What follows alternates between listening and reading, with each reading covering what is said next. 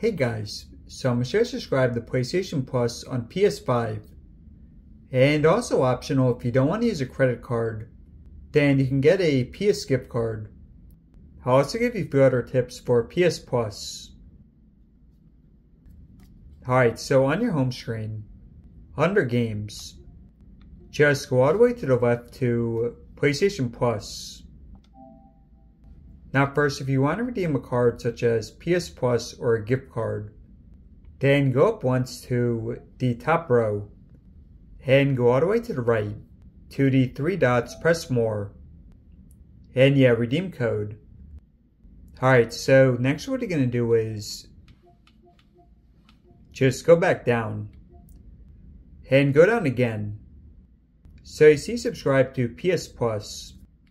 I'd recommend looking more in depth, but the essential is mostly online and a couple free games. While going up to premium, you can access hundreds of games.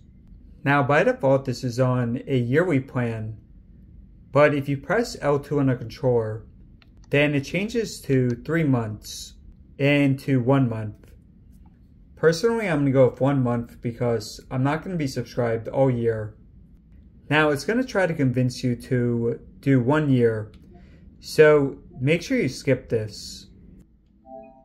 By default, automatic renew will be turned on, but to turn this off, press the video in the top right and select accept.